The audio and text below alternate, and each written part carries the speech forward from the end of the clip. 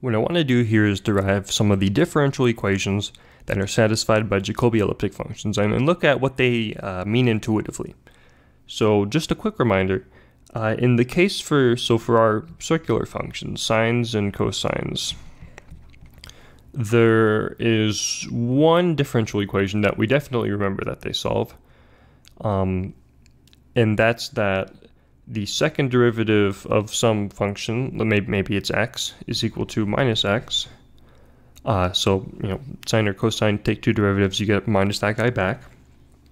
And there's a second one which maybe you're not so familiar with, but maybe if you've taken mechanics, maybe you'll remember. So I'll actually use this dot notation here. So dot notation, I should define my notation. So dx dt is equal to x prime is equal to x dot. So I'll be using this notation right here. So x dot squared plus x squared equals a constant. This is another differential equation that sines and cosines solve. And if you've taken mechanics, then this will be familiar to you, because what's this saying? This is saying that the energy of a harmonic oscillator, so the kinetic energy, which is like x dot squared, plus the potential energy, which is x squared, is equal to the total energy, a constant. And then if you take a derivative of this guy right here, you get Newton's second law. You get x double dot, or acceleration, is equal to minus x. Okay, so this is what we get in the case of sines and cosines. Now let's look at what happens when we look at Jacobi elliptic functions. And I'll start off just by reminding us two important relationships for Jacobi elliptic functions. And these are our two familiar properties: Sn squared plus Cn squared equals 1, and Dn squared plus K squared Sn squared is equal to 1. Okay. So the first thing that we can do is, and the first thing that I'm going to do is just start taking derivatives. So if we take dsn du, we get cn dn, which in terms of these guys right here, we can express as square root 1 minus Sn squared 1 minus K squared Sn squared. Which then, if we square both sides, and maybe we replace this Sn with y, which is perfectly fine, right? It's just a name. Then we have dy, now let's call it y prime. We have or y dot. So I guess this is a derivative with respect to u. Y dot squared is equal to 1 minus y squared times 1 minus k squared y squared. Okay, and we can expand this out to get a little bit more intuition. And what we get is that y dot squared plus 1 plus k y squared minus k squared y to the fourth is equal to 1.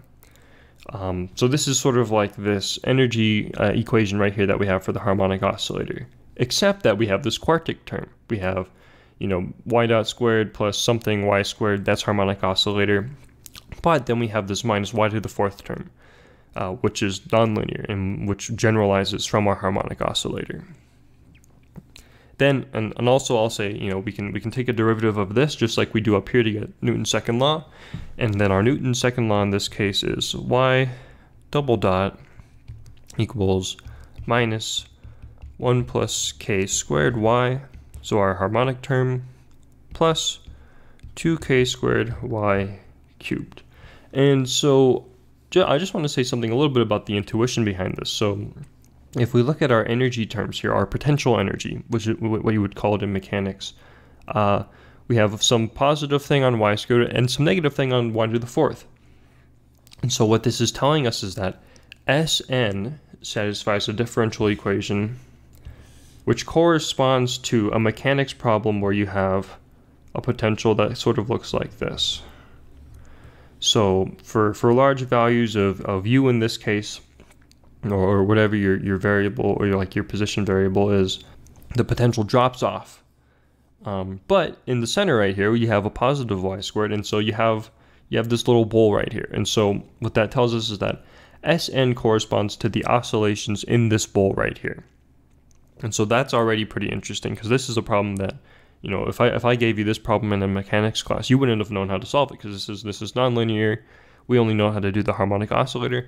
But now that we have these Jacobi elliptic functions, these are built just so that way we can solve this problem right here for Sn.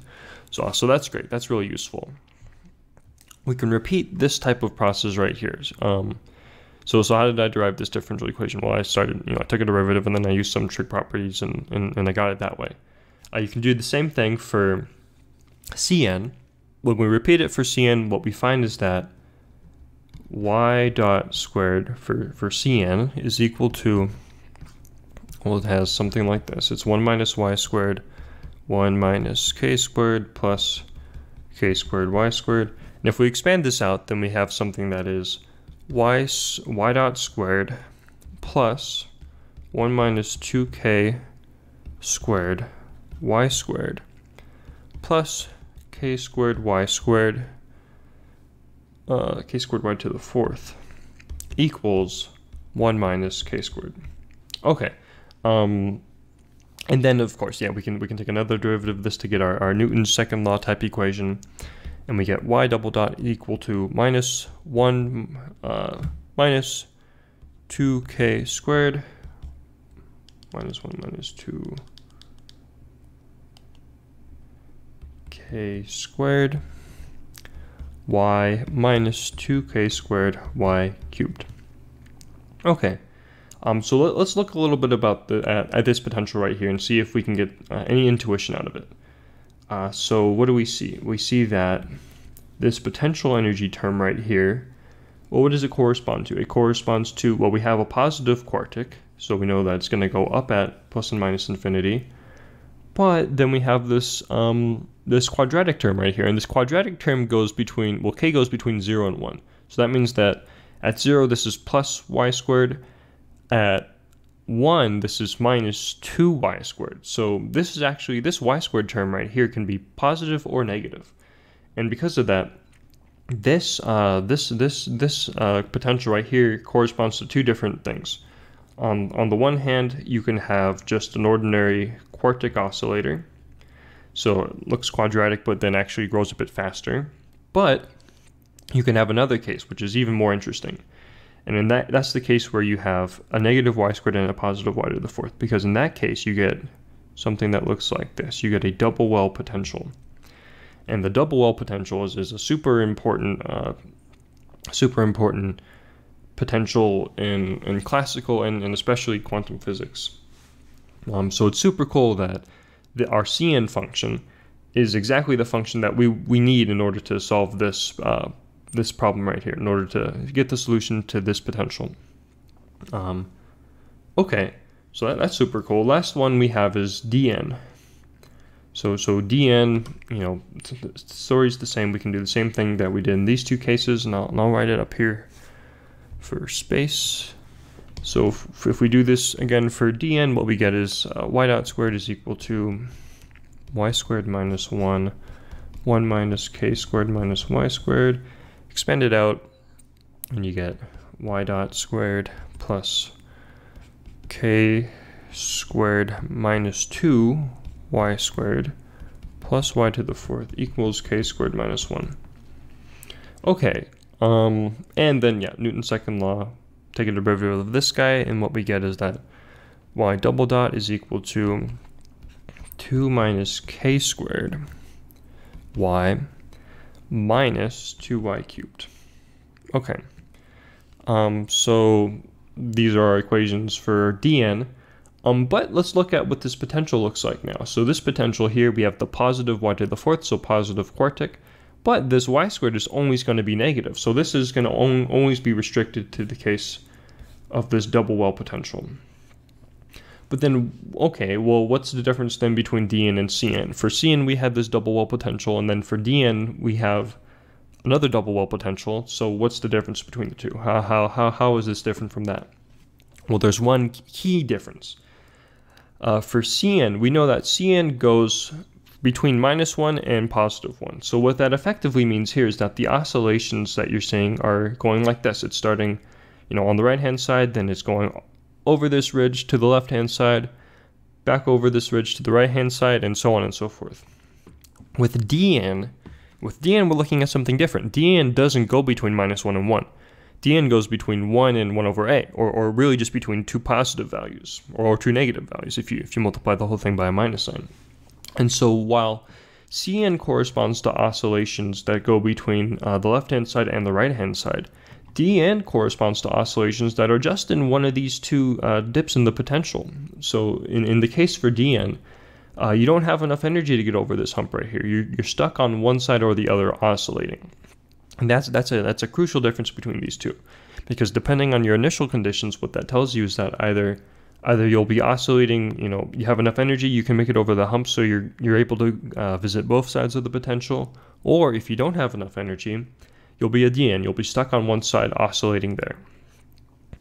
And so those are the key differences between, or the key interpretations of Sn, Cn, and dn, just from their differential equations. And so you see that it's interesting, it's super interesting, and there's a very nice mechanics interpretation for Sn, Cn, and dn in terms of these quartic type oscillator problems.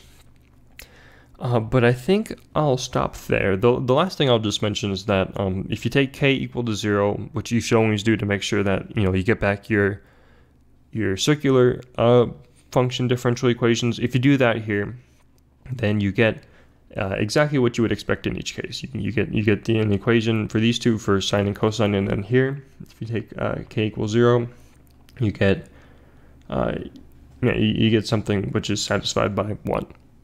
That's easy to do.